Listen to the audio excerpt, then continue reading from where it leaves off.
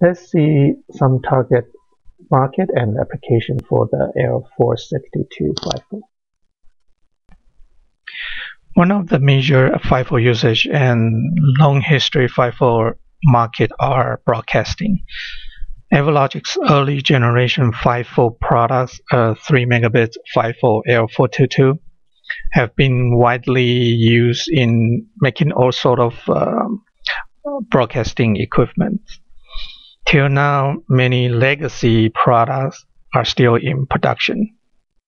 Another target application can use FIFO are video camera or image capture devices, such as professional studio camera system or capture card for rack mount system. Since FIFO is an easy way for data buffering, a lot of other customers use FIFO in their video surveillance system.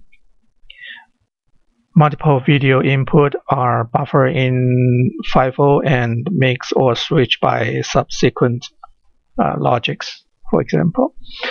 FIFO is seen in many medical system design as well.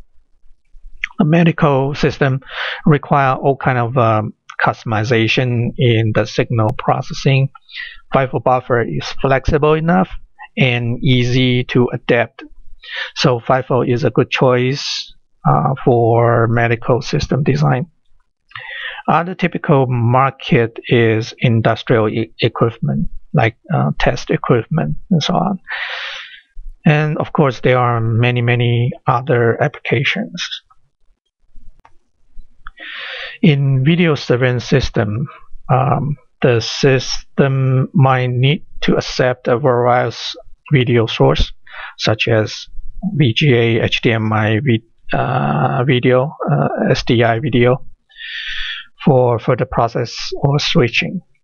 This block diagram illustrates the graphic or HD video signal digitized by A to D receiver and data buffer in a FIFO. The other source is the MPEG source and is decoded by a decoder and data buffer by another FIFO. The next switcher logic or mixer can select or mix these videos for display. Another type of application for FIFO is format converter buffer. By working with a simple FPGA like this block diagram, the input source can be buffered in the FIFO after A to D process. The FPGA format convert IP can read data from FIFO and then do format conversion for later process. In this slide, audio-video lip sync is another common process in broadcasting system design. A DTV stream will be split into video data and audio data after decoder. And as we know, the video contain a large data volume than audio, and they are processed in different data routes or data paths. It will create some time offsets between video and audio at the output point. If those video and audio are output to display devices and sound system without resynchronization between two signals, we will see the video lag in the playback. This block diagram shows the possible lip sync design. Both video data and audio can be buffered at FIFOs, and the audio will be delay output. to match up the video timestamps. Let's see some examples of product design. One of the customers made an image log for a PC display. The design is resided in the display cable, such as a DVI cable or VGA cable. The user can connect the cable from his PC to the monitor like a normal DVI cable.